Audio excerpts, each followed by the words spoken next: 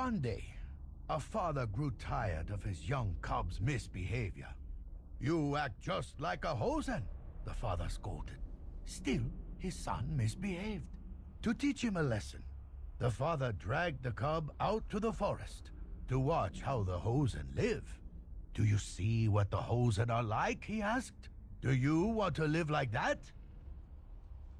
The Hozen are quite lively indeed. A short-lived race. Few Hozen survive past their 20th birthday. Their leaders are all 14 or 15. How mature were you at 14 years old? Meditate on that. Afterward, the father asked his cub what he had learned. "I learned that we work and toil on our little farm, but that the Hozen have the whole world as their garden," the cub said. "I learned that we squint by the light of a single candle, but that the Hozen enjoy the light of the stars. I learned that I go to school every day, but that the Hozen learn by doing." And the cub concluded, "I should very much like to live like a Hozen."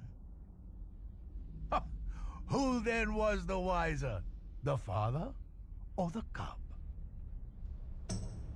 That, my friend, is for you to decide.